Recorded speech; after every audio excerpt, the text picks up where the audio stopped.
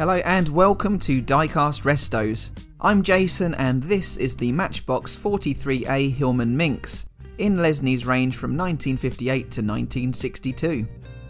Rare early versions were coated entirely in green before they were recoloured to blue-grey with an off-white roof. The later issues had a more turquoise shade of the blue. This one, I presume from the clues left on the interior, was a blue-grey version. It has been repainted by a previous owner in thick hobby paint, but the exact same colour scheme. I'm going to stick with the pale blue, grey and off-white colour scheme for my restoration. The paint masking applied by Lesney is actually quite close to the real car, unlike some of their other castings. Here is an image of an unpainted model Minx, and here is an image of a 1956 Series I Hillman Minx on which I believe the model is based. The Minxes were modified year on year, with a Series II launched in 1957, Series III in 58, 3A in 59, 3B in 60, 3C in 61, then oddly Series V in 1963, and finally Series VI in 1965. For whatever reason, there was no Series IV. The Series I casting was initially fitted with grey metal wheels, but these were changed to grey plastic prior to the change in the body colour from blue-grey to turquoise. I removed the metal wheels from the axles using a set of locking pliers to flatten the crimped ends. Axles were crimped on the casting through to the final couple of issues on the turquoise car. It had hand-applied silver trim on the bumpers, grille and headlights, while the tail lights were trimmed in red. Now I have all of the component parts laid out, I can begin by removing the surface rust on the axles. I use my battery drill with the axle placed inside and brush them up against some sandpaper. I also give the metal wheels a brief rinse in warm soapy water. They were in good condition to begin with. Now I pour on hot water to strip the paint using caustic soda.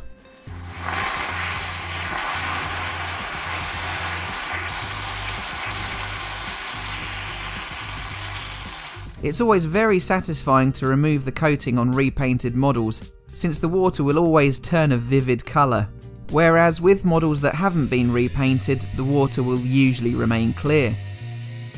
Hillman Motor Car Company were founded in the village of Ryton-on-Dunsmore in England in 1907 by successful bicycle manufacturer William Hillman. In 1928, Hillman was acquired by the Roots Group, who owned or would go on to own Humber, Singer, Sunbeam, Carrier and Commer. They would later go on to be taken over by Chrysler, and I discussed this in my 21C Commer bottle float video. The Hillman mark was discontinued when French automaker Peugeot bought Chrysler's European division in 1979, and Peugeot still owned the rights to the Hillman name. The original Hillman Minx was launched in 1931. A very conventional car, it had a pressed steel body, an 1185cc engine and 30 horsepower. Production continued with minor changes through the 30s, through the war years and into the post-war years. The Minx was largely unchanged until the more modern looking Mark III launched in 1948. It wasn't until the following year that the engine was uprated to 1265cc in the Mark IV. A new overhead valve engine went into the 1954 Mark VIII, which was now 1390cc in capacity. This engine continued with the new series of Minxes, known as the Audax Minx, which was designed by the Roots Group with the help of the Raymond Loewy design organisation. Here I've taped off the off-white roof and rear in preparation for painting the remainder of the body. I use clear coat before applying the colour. The Series I Audax Minx, on which this model has the closest resemblance to, launched in 1956, and subsequent facelifts were given series numbers, as I had run through earlier. Engine capacity increased from the 1390 to a 1725cc unit by the Series VI Minx. Both manual and automatic transmissions were offered, with the manual available in column or floor shift. The Roots-owned Singer Gazelle and Sunbeam Rapier were variations on the Minx platform, while some models were rebadged for export using the Sunbeam and Humber marks. Minxes were imported and assembled in New Zealand and badged as the Humber 80 and 90. It was available in Australia as the Series 5A with a more powerful 1592cc engine.